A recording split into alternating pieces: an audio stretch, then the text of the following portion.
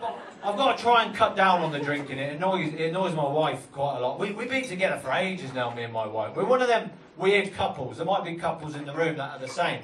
Where we got together and just knew, sort of immediately, that we'd end up getting married and just be together. I don't know if it's the same for you. Like, I knew straight away we were going to get married. Well, because she kept fucking telling me. Oh, she did. She was really casual about it. You know, in most couples, marriage is quite a tense subject. It's quite taboo, isn't it? She was really early doors. A couple of months in, she was just saying stuff like, "Were you going to propose or you might as well fuck off?"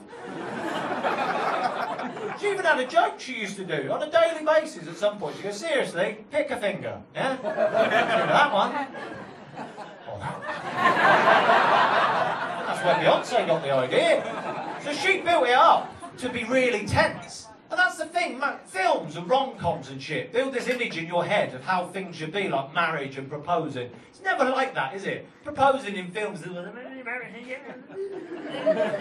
like that for me, it was tense. Like, we went to Prague, because she's got family there. I thought, right, she told me she loves the little cobbled streets in Prague. So I thought, I'll do it there, she'd love that as a surprise, she's not, you know, it'd be lovely. So I got the ring in my pocket, all ready, got there, and she was already that morning giving it. So she built it up, so I'm like, let's walking down the street, right? And it just so happened down this cobbled street, I thought, oh, this is perfect. And it just happened that every single shop was a jeweller's. Every shop. So she's giving it all the attitude. She's going, oh, that's a nice ring, isn't it?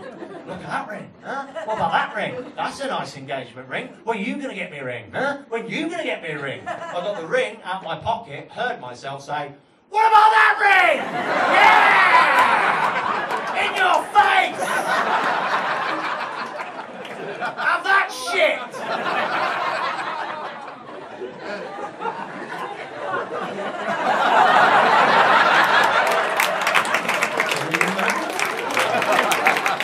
I mean, it's not supposed to be a confrontation, it's really not. You know, after we shook hands and swapped tops and everything.